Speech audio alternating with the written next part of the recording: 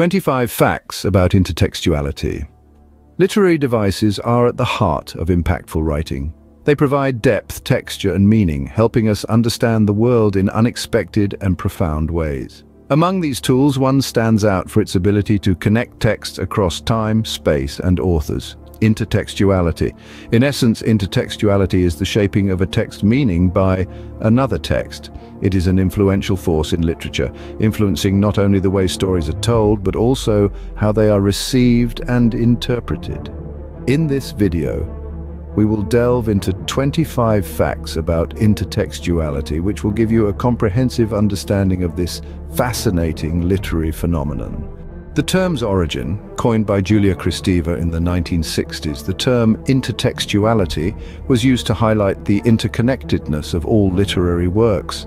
Relation to semiotics. Kristeva was greatly influenced by Ferdinand de Saussure's semiotics, which is the study of signs and symbols. She considered every text a product of past signs and codes. Not always intentional. Authors may not intentionally use intertextuality, as it can arise from the cultural, social, or literary environment in which they are writing. A two-way process. Intertextuality works in two directions. It adds depth to the new work, and it breathes new life into the old, sometimes causing readers to reinterpret the referenced text. Can be direct or indirect. References to other texts can be explicit, such as direct quotes, or implicit, such as themes, motifs, or similar settings. Different types of intertextuality. Gerard Genette classified intertextuality into 5 types: quotation, plagiarism, allusion, parody, and pastiche. Use in literary analysis. Intertextuality is a crucial tool in literary analysis, allowing critics to understand the influences on and references in a text. Postmodernists' favorite. Postmodernists frequently use intertextuality, considering it a way to challenge the idea of originality and authorship. Present in every genre. Intertextuality isn't genre-specific. It can be found in novels, poetry, plays, films, television shows, and even in music. In popular culture, intertextuality is prevalent in popular culture. TV shows like The Simpsons or Family Guy frequently reference other media. Internet and intertextuality. The internet, with its hyperlinks and constant referencing, is a form of digital intertextuality. Academic writing and intertextuality. Citation practices in academic writing are a form of intertextuality where ideas are continually built on those that have come before. Biblical intertextuality. The Bible is often intertextual, with New Testament passages frequently referencing or reinterpreting Old Testament texts. Intertextuality in music. Songwriters often reference, sample, or borrow from previous pieces, creating musical intertextuality. Referential complexity. Some works are so packed with intertextual references that they create an intricate web, which can add depth, but may also limit accessibility to those unfamiliar with the referenced works. Intertextuality and parody.